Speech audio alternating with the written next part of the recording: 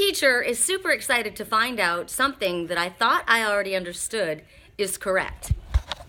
My three that I tore abruptly away from this moonflower, the three that got severed quickly from that rainbow string, I knew to keep them in here and protect them, and I'm feeding them, right?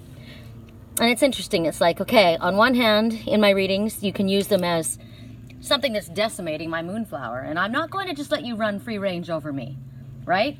But I'm protecting you. There's three that I want to protect. Three that need to be protected and fed. Well, guess what? They are. They're Hummingbird Hawk Moths. And I'm raising them. And what was interesting is in the last card that we got today, I noticed the Egyptian, right? I noticed this is I put it on quiet. Sphinx moth. I was drawn to the pyramids. Check this out. They're called a Jakewalanak. And there he is. Look at the little horn on him. Horny devil. So they like tobacco. That's the what you gotta stop smoking is the Indian earth tobacco. So there they are. They feed on the tobacco plant. And I was reading about this because I thought what happens when they run out of their food, right? Are they gonna die? Look at the all-seeing eye on their back. So I was shown how to care for them. And check this out. It's a giant hawk moth. When you see so they show you what they look like. Now this is a different version, a different color. But here this one is in the pupa. The pupa of mine looks more like a leaf. And here it is starting to emerge. Right? It's coming out, struggling its way. Remember who said it's not easy to go through this transformation. Look how dark you were before, right? But you're going to do it. You're going to work your way out. And you can't be helped. You have to do it on your own. Right? This one's kind of helping. Look at, I got to dry my wings. I got to test my wings. Look at the wings look really small at the beginning, don't they? To carry that big body.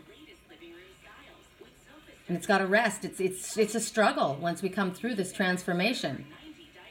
This one's very different because it's got very, very small wings. But check this out. We'll go back to... I'm just super excited. I knew that they were special, and I knew that the predator wasn't necessarily... Sometimes a predator is a predator, right? Here's where they are. And sometimes they're looked at as predators. I looked at here... This is what it is. Sphinx, is this the one? Hold on, I'm probably bring... So this is what they look like to begin with, right? This is so exciting for me. Here they are feeding.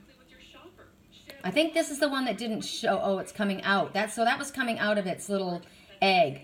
And that's what they look like. Okay, so that's how they morph from one to another. So we want to talk about shapeshifters, right? I'm creating, and check this out. Who's on my dream board? My twin, right? And look, the Hummingbird Hawk Moth.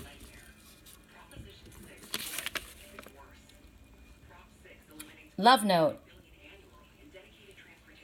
Hummingbird and a butterfly. When she looked up, it's called a Hummingbird Hawk Moth. They have a hummingbird type of idea because they've got this long little sucker that goes down and takes the sweetness. And then they have wings like a butterfly and they hover like a hummingbird. But they resemble a hawk. So the Hummingbird Hawk Moth. Now, what's interesting to me is the hummingbird and the hawk are my two totems. And this is the moth as well. Like a moth to the flame, I was drawn to a woman with another man's name. It's a dangerous road, I just heard. I just think that's really cool. So I truly am a teacher. Now I'm a science teacher. Oh, I wanted to show you though, because I found in here, Sphinx moths. I asked how long will it take. So this is what it's going to look like when it grows up. Isn't that pretty? Oh! But the thing is about them is that they go in as they are right now during the fall season, and it's going to take until spring before they emerge. So they're strong fliers. Let's see what they tell about them. I'll let you look outside as I tell you. So the sphinx or hawk moths are relatively heavy bodied and they're strong flyers, strong pollinators. They fly at night, which is truthful. Look, there's a hummingbird right then coming to get a drink, right? So you do not see them as much. I've seen them in Sedona in the daylight. That's the hummingbird one, you know, the hummingbird. The sphinx ones are the ones that fly at night. But the hummingbird hawk moths, they fly during the day. Ah, okay. So this is, hold on a second. So do I have a sphinx moth or a hummingbird hawk moth? I don't know. We'll have to see.